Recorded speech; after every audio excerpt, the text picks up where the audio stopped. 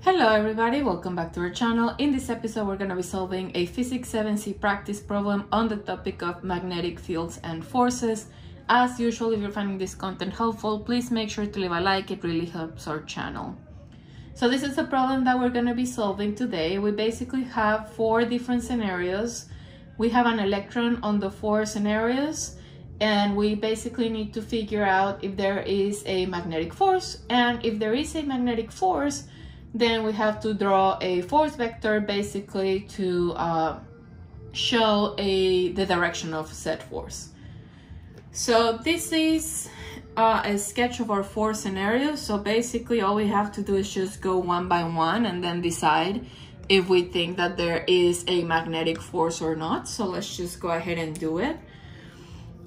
Just as a little reminder that I'm seeing here on the equations, we do have the equation F is equal to QV sine of the angle, which is just our standard equation that we're gonna need, and the direction we have to use our right hand rule for if we do have a force, because again, so this is magnitude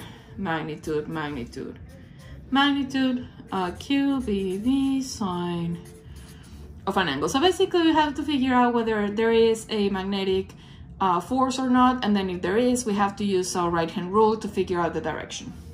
So let's just start over here. So for our first scenario, we do have a charge. The charge is moving, so these two are numbers.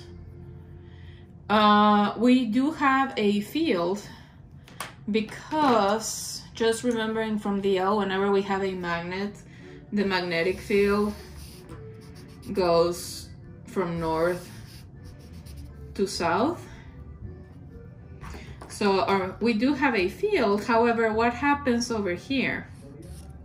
What happens over here is that your velocity is going to the left and your magnetic field is going to the right. This means that the angle between them is 180 degrees.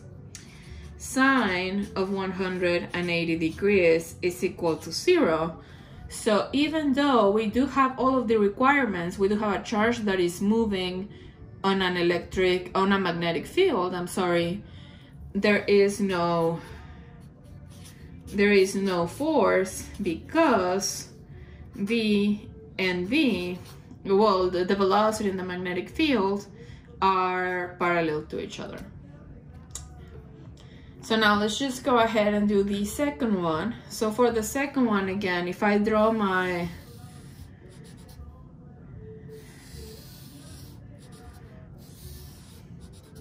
you always want to go from north to south.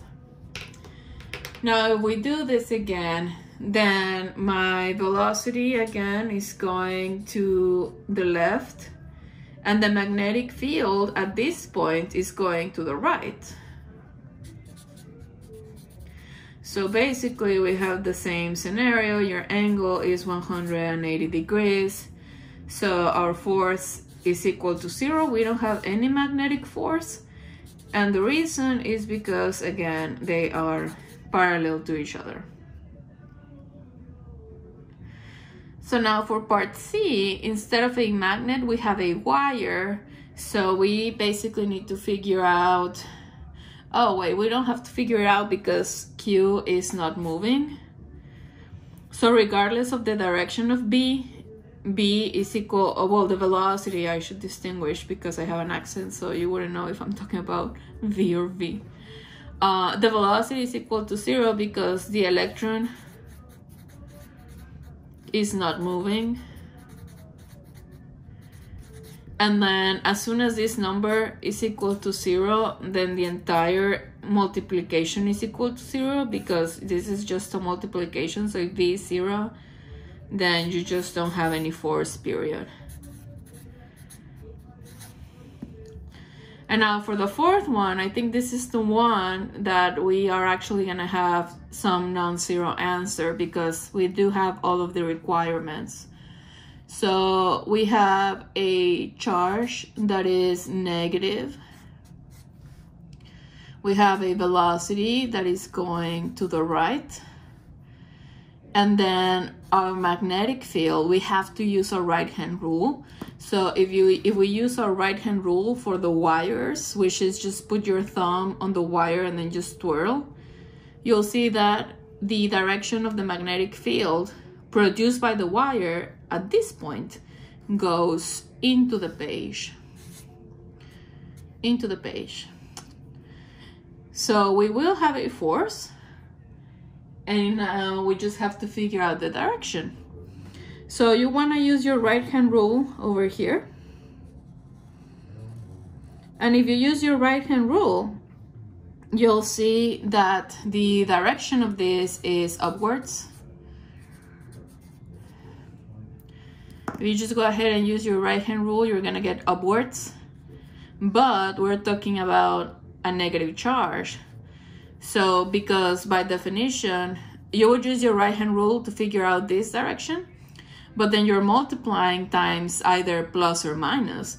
And in this case, you're multiplying times a minus. So if you count this, then whatever we got, we have to flip because we have a negative charge. So even though my right-hand rule per se is upwards, my final answer needs to be down.